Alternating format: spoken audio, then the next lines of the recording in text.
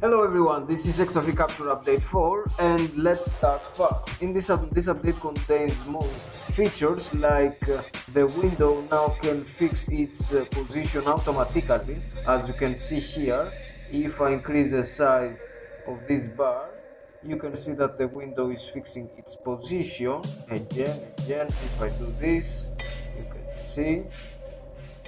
Okay. Another thing, the selecting the rectangle has changed, so it is more clear, and I fixed a bug when you select an area and the top left corner of the rectangle is above the zero level of the computer screen. You can see that the information bar is going down.